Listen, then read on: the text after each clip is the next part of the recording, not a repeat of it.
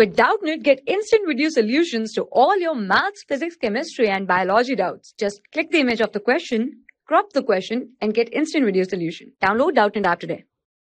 In the given question, from a point on the bridge across a river, the angle of depression of banks on the opposite side of the river are 30 degree and 45 degree.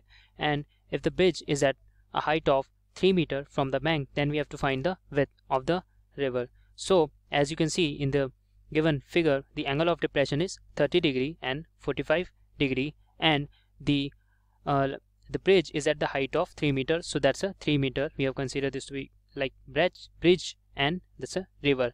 So here we apply the trigonometric ratios in the two right angle triangle. So in triangle, so that's a perpendicular. So in the triangle ACB, first we take tan 30 degree. So tan 30 degree is equals to 3 upon BC. So from here we get BC is equals to 3 upon tan 30 degree, and the value of tan 30 degree is equals to 1 by 1 upon root 3.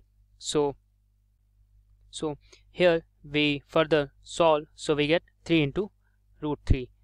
Now again we apply the trigonometric ratio in another triangle, which is A, C and D. So again in right angle triangle A, C, D, we take tan 45 degree. So tan 45 degree is equals to AC upon CD. So here it is AC upon CD.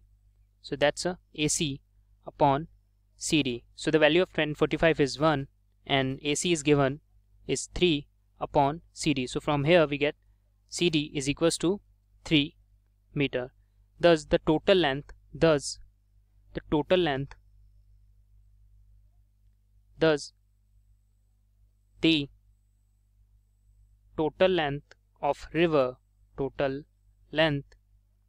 of river is equals to sum of both, that is BC plus CD. So BC plus CD. So the value of BC is 3 root 3. So we take is equals to 3. BC is 3 root 3 plus 3. We take common 3 under root 3 plus 1 in bracket meter, and that's our answer. For class 6 to 12, IIT JEE and NEET level. Trusted by more than 5 crore students. Download Doubtnut app today.